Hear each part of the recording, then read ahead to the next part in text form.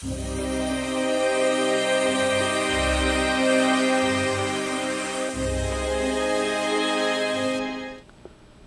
right, we're firing on all cylinders. All right, let's see here. Hey guys, it's Matt here at Hall Precision. Hope you're all doing well. Enjoyed the holidays, and Happy New Year to you. It's currently January 3rd, about 3 o'clock in the afternoon, and I wanted to show you guys a project I've been working on. It's a vacuum fixture design meant to hold down a thin sheet of polycarbonate so that we can cut out a bunch of windows and holes from it. So this is my first venture into like a production vacuum plate. I have used others before that are just like the grid style, where you set your own gasket, and then we use like an electric vacuum with a reservoir tank and that sort of thing. And I wanted to get something that was a little bit more robust for these production runs, because right now we're only doing a couple hundred of these parts, but hopefully in the future we do a lot more. And I also just wanted a really reliable vacuum system for the shop, so I went ahead and invested in a Pearson Work Holding SmartVac 3. So let's go ahead and see what that looks like.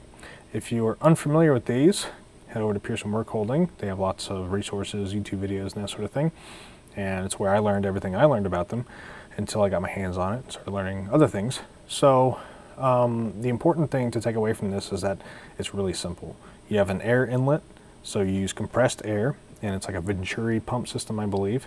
And then you have an outlet, and that flow of air somehow creates a vacuum. I won't pretend to know how. So this one arrow shows that there's vacuum going to it.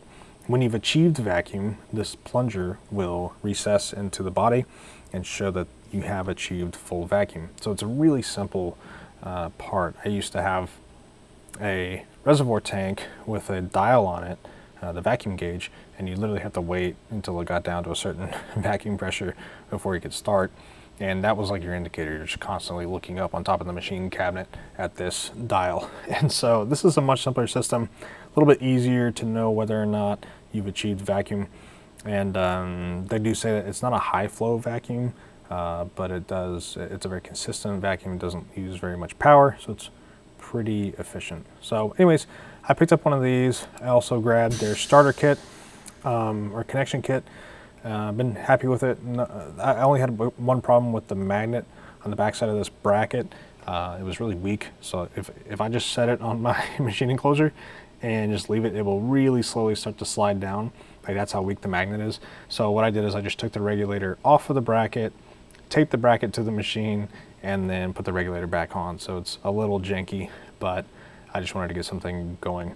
It's one of those things, like, I'm not going to do something permanent to the machine or to the regulator my first time using it, right? Because I'll probably need to go back and refine it. At that time, I can replace the magnet, or maybe even drill into the cabinet or create some kind of mount that's going to work a little bit better. So for now, it's taped on the machine. I also grabbed their slotting end mill.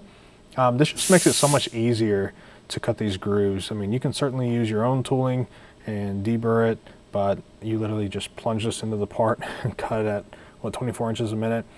Make your grooves. It's a one-pass thing. They come out great. They're deburred. It's easy. It's worth the 44 bucks. So I grabbed two of those in case I broke one. Didn't break one though, so one's all you need. And I have a $45 end mill for sale if anybody wants it. No. I went ahead and ordered some of their 1/8 inch gasket as well. It's 50 feet, and I think I might have used 10% of that on this plate. And last but not least, if you want to know how to design your own, you can come watch their video here. I actually haven't watched this video in a long time, so I don't know if he's going to say a lot of the tips that I used.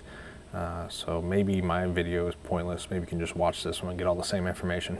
But anyways, last thing I'll say is if I were to do anything different about this process, I would implement the use of these single flute down cutting end mills. Right now we're just using a standard 3 flute up cutting end mill, and so it tries to pull the plate away from the vacuum fixture, and I'll call it a sheet. It tries to pull the sheet away from the vacuum plate, and when we're taking fast cuts, there's a high upward force and it can cause the part to separate, and that's no good. So using one of these downward cutting single flutes, got a lot of chip evacuation, should make a big difference in feed rates and cycle times. So next time we run this job, I'm gonna go ahead and grab a couple of these and see how they do. But for now, we're using regular end mill. All right, let's look at the design of our vacuum plate. So there's a lot going on here. I guess we'll look at the part first so you can see what that looks like. So this is the part. It's 3/32 inch polycarbonate. It's about 10 by 17 inch area, and there's absolutely no way you could hold on to this part with anything else besides like double stick tape. And we're doing hundreds of them. The double stick tape is just not an option. It's a lot of cleanup. It's a ton of tape. If I was doing a one-off, double stick tape would probably be the way I'd go instead of making a full fixture plate. But in volume, that's just not going to work. So vacuum plate it is. And the kind of general tips with making a vacuum plate is you want to vacuum on as much surface area as you possibly can. So if I could clamp or vacuum on this entire blue surface area, which is 125 square inches, so 125 times 14 psi, we would get 1,700 pounds of holding force on the part, right? Instead, we have to, let me turn off something really quick so we can do some math. So instead of vacuuming on the entire surface area of the part, we can only clamp on or vacuum on this area in green. And so if we look at what that area is, it's only 77 inches squared instead of 125. So do 77 times 14. So it's 1,078 versus what, 1,700 psi. So it's, I can't do math. So that's, you know, a 35% decrease in the holding pressure due to the areas that we have to exclude from the vacuum area. So maximize the amount of vacuum area is the tip there.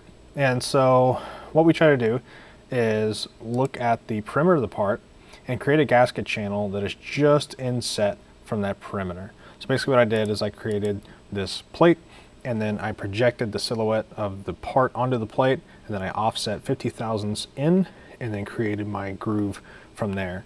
And again, that if you go to Pearson Work Holdings videos, he pretty much explains the same thing here, so I won't go into too much more detail about that. Same thing with this inner window. You'll notice it's red in here, so that means there's no vacuum applied to this area. So that's really where we're losing our vacuum force, and that's because there's all those through holes.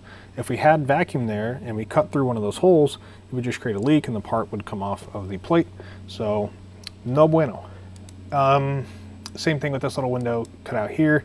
We have to exclude the vacuum from that area, and that's pretty much it. So for the gasketing, keep it as close to the edge or the perimeter of your part as you can. And I guess a good reason for that is, like if you imagine a gasket all along the bottom of this part, if I'm cutting the perimeter from the top side, that tool doesn't have very much mechanical leverage over the vacuumed area. But that vacuum area was only in the center of the part, and I was coming around with the tool, it would be pulling it away really easily because there's nothing holding that edge down. And so you get all this mechanical leverage over the seal, and then it breaks it, the part comes off. So keep that gasket as close to the edge as you can. Third thing is vent any areas that are sealed off. So you can imagine this little area here would be completely sealed off if I didn't have this hole in there. Let's go ahead and delete it. Nope, it's not gonna let me because I'm not editing the part. Let's do it just for sake of example. So if I didn't have a hole through there, that little pocket would have air trapped in it. And when I sucked the plate, the sheet down to the plate, you'd have this pocket of air that's trapped. And so what that does is it pushes against the vacuum force, and that reduces your overall vacuum force. That's not good, right? So what we need to do is vent that hole so that any of the air trapped in it can vent out. And same thing goes for this inner area. That's actually a lot of air, and if you don't give that somewhere to vent, it will just push the part up.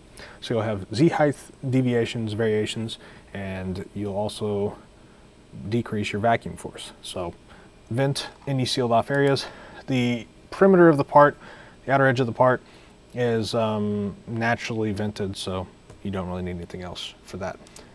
And then I think tip 4 is what we're on, is try to keep the gaskets as far apart from each other as you can. Don't have the math worked out for this exactly, but it seems to me like in areas where there's a very little surface area for vacuum, but there's a high ratio of gasket to vacuum area, the vacuum force in that area will not be very strong compared to a big open area like this. So if it was possible for me to move this gasket and this gasket further apart so that the surface area between them is greater and therefore the vacuum holding is higher, I would do so. Unfortunately, I'm restricted to this specific geometry because of that window cutout. So just a tip, keep them as far apart as you can. And then lastly, something that is not in here that I turned off earlier, let me wait for my computer, is it's probably a good idea to add some vacuum vents into your plate.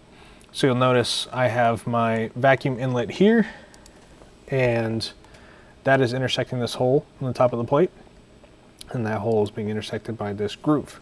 So this groove goes all the way around the plate, and what I think was happening when I put my raw material on the plate is that in this area here, and in this area here, and possibly even this one, and maybe even here, basically where it necks down to a really narrow area, I think this bottom section of green was getting a nice high vacuum, but then it would actually pull the part flush with the plate and then block any vacuum force from going beyond that. So basically everything from this section all the way up here and all the way over to here was blocked off from vacuum. And so I tested that by taking a Dremel and just creating a few grooves that intersected with my vacuum hole, and I just literally hand drew grooves around the plate, stuck a part on there, and it seemed to help. Now I did that before I added these vents, and so my results on whether or not that was helpful were kind of inconclusive. But it makes sense to me that if the part is flexible, like polycarbonate sheet is, that it could potentially seal itself off on the plate, and anything beyond those areas would not get adequate vacuum. So I just went ahead and went ham with it and made grooves everywhere.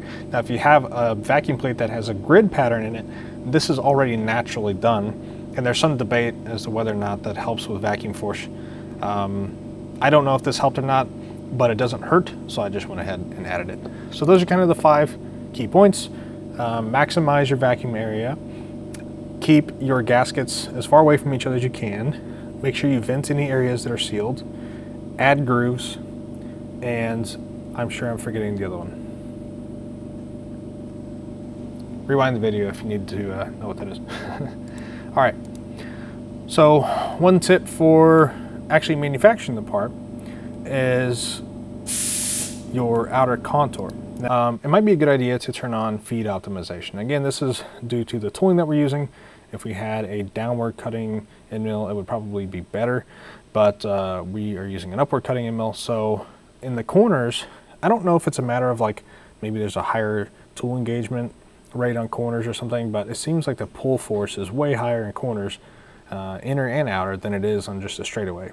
So what I did is on my feed optimization is I reduced the feed rate on corners. So if I can hide my body here, you can see that in the straightaways it's blue, meaning that's the standard feed rate, 36 inches a minute. And then when it turns yellow, it's reduced the feed rate to 9 inches a minute. And in this corner and this one specifically, it seemed to really help with the part pull-up. It does take a little bit longer. It adds about 2 minutes to the cycle time. Luckily, I've already beaten the projected cycle time, but if this took a whole lot longer, I'd probably have to look at getting those new tools rather than trying to slow down the corner feed rate. So again, a new tool, downward cutting single flute would probably reduce this issue, and I could probably get away with that feed optimization, but since I don't have one, this is the workaround. So you'll also notice I have a manual NC stop. Let me turn everything back on here. So this is the first operation, and then after that I have an NC stop, which is basically an MO, and then I put a note underneath it to remove the drop. So this whole chunk that is machined off of the part needs to be removed from the machine, because later on I have other operations, and I also have a fan that comes out and blows off the part. I don't want this big flimsy chunk of plastic flying around inside the enclosure. So we have an MO. You go to the machine, remove the piece of stock, press the green button, and we're back in business. So after that, we come out and do all the holes. There are some little drops here, but it's really not a big deal. The coolant blows them away. And then a deburr, and at last a fan. So again, if this drop was still here when this fan came out, it'd blow it around and cause all sorts of problems. So we just go ahead and have that MO to remove it beforehand. Adds a little bit more to the cycle time, but it's safer. So anyways, that's pretty much it for the design and a couple little programming tips. As designed, this has been working really well.